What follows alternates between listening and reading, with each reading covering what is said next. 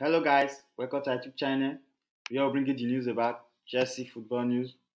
Today we are going to be talking about Jadon Sancho linked to Chelsea surprised a lot of people this week after they surfaced on Simon Phillips' Substack.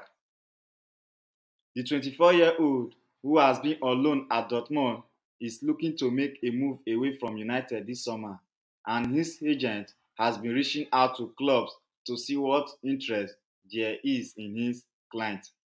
Sources have heard that Chelsea politely told Sancho's agent that they will not be looking to make a move at the moment and didn't see him as the right fit.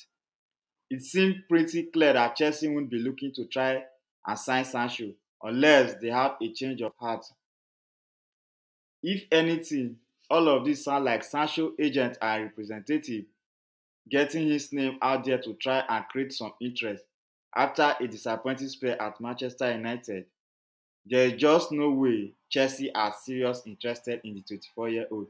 He is too old and too expensive for this model, even ignoring the fact that he proved in his first spell in the Premier League that he just does not have the explosiveness to drift as a winger in the top flight of the English game in the modern day. Thank you guys for watching this video.